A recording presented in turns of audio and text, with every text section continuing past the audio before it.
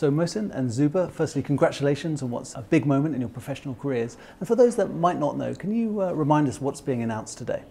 We are very pleased to announce that together with our partners TDR Capital, we are acquiring a majority stake in the iconic British supermarket chain Asda.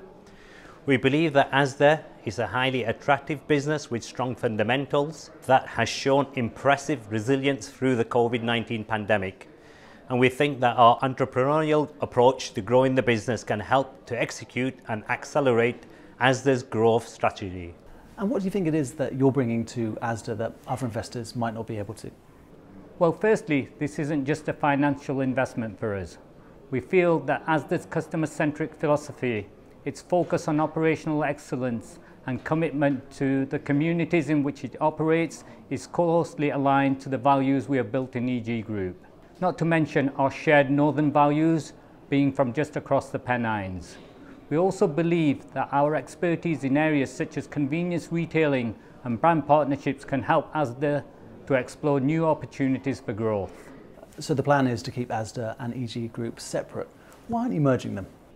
We strongly believe in EG Group's strategy, and the business has performed incredibly well during the pandemic. Whilst there are a lot of areas of shared expertise and opportunity, the two businesses have different models, and we believe they are best continuing to be run as independent businesses, focusing on their core strengths. That said, we are very excited by what we've seen in Asda and the growth potential of the business, and we believe that our investment and expertise can help to unlock that growth.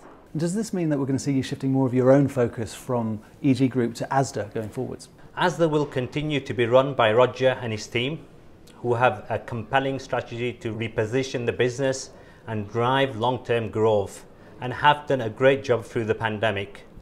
We are fully committed to EG Group and continuing to drive our strategy to grow the business across all of our markets. At the same time, we look forward to supporting Roger and his team to accelerate their growth strategy.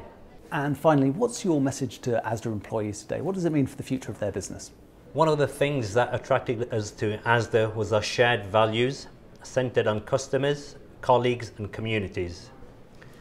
We are very supportive of the current management team and are committed to helping them build an even more successful Asda.